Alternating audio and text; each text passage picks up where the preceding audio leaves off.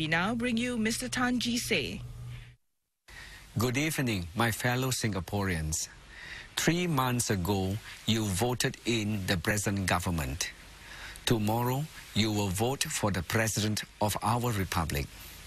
This election will not change the government, but will make it work harder and better for you. You will want to know how I, as President, can improve your lives. The Constitution has specified 5 areas in which the President has the power of veto over the government to safeguard your interests. All 5 are important, but I will focus on 2 areas to show how they affect your daily lives. The first is on the national reserves. This has been accumulated from past government budget surpluses and other sources such as land sales.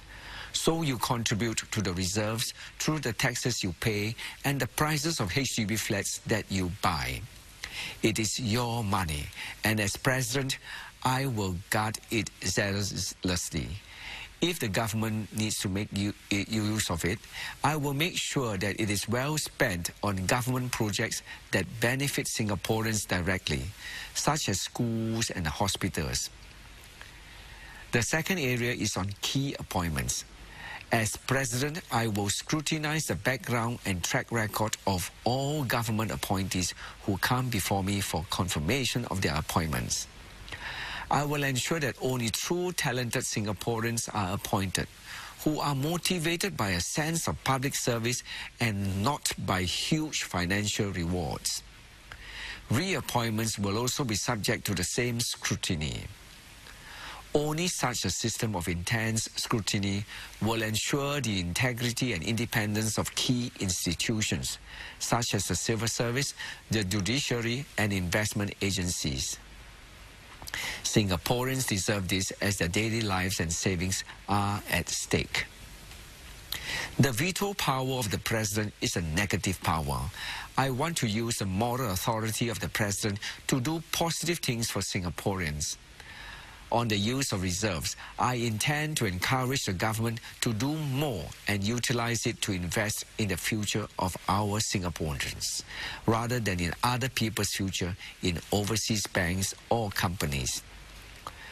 I shall also examine more closely the appointments to government bodies, statutory boards, and government-linked companies. I believe that there is an over-concentration of power, too few people holding too many jobs within the government. As a result, we find the same individuals occupying many different board memberships. This is not good for Singapore, as it does not allow younger Singaporeans a chance to develop their skills, acumen, and exposure for higher office. I will encourage the government to cast the net wider so that more Singaporeans will be given opportunities for exposure and advancement. For too long, you have been accustomed to the idea that the President has a limited ceremonial and diplomatic role. But then, why the need for an elected presidency with such a generous salary? In seeking the presidency, I am not motivated by personal gain or monetary gain. As a former civil servant, I have always been driven by public service. Rather than receiving over $25 million for 6 years, I intend to return the bulk of the President's pay to the people if I am elected. I will use the office of President to promote causes that unite Singaporeans. The fast pace of change has left large sections of Singaporeans behind, who feel neglected and are angry that nothing has been done to alleviate their sufferings. A president has a duty and ability to address their concerns.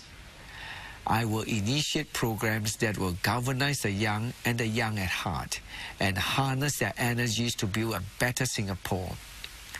At the same time, I will do my utmost to help the poor, the sick, the underprivileged, the retrenched, and the unemployed.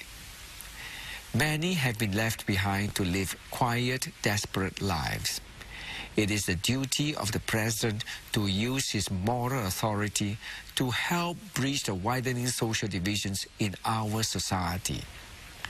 In order to do that, the President must have the courage to question the government judiciously and encourage them to do better. The President needs to exercise his powers independently without fear or favor. We Singaporeans have had such a president before, and we need such a president again. Now, I would like to tell you why I am the best man for this mission. I have 5 qualities that collectively distinguish me from the other 3 candidates. First, I have government service experience. For over 11 years, I interacted and worked with colleagues in other ministries to promote the interests of Singaporeans. We ask and check each other all the time as we pursued the best solutions for Singapore's problems. I was able to work amicably with my colleagues as we respected each other. If I am elected president, I will use the same kind of amicable attitude based on mutual respect in my relationship with the government.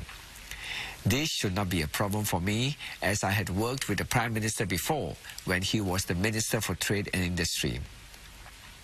Second, I have experience in performing diplomatic duty as I have represented Singapore in overseas meetings and official visits. Third, I have a deep understanding of economics and global finance through my work experience in economic planning and international banks.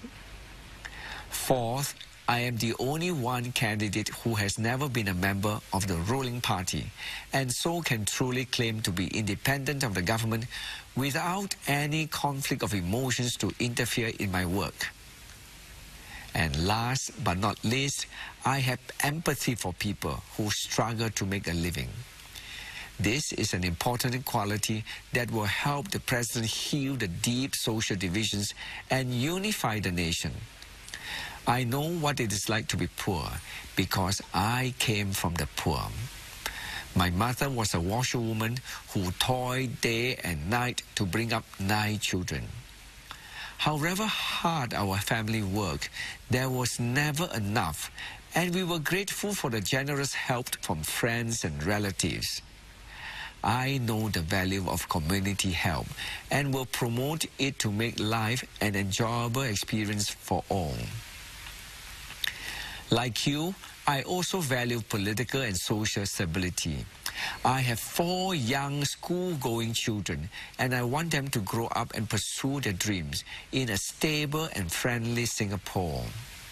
As President, I will work together with the government in a constructive and non-confrontational manner so as to preserve and protect a stable and friendly environment that will allow them and all other Singaporeans to blossom. My fellow Singaporeans, you will vote in a new president tomorrow. I am honored to come before you tonight asking for your vote. The Presidential Elections Committee has certified me as a candidate of integrity, good character, and reputation. It also certified me as having such experience and ability in financial affairs that I can effectively carry out the functions and duties of the President. I know that the journey is a long and hard one, but if I walk it together with you, we will complete our journey side by side. I know that ordinary Singaporeans like you will have the courage to vote for change. You stood up decisively on May 7 and showed the way for others to follow.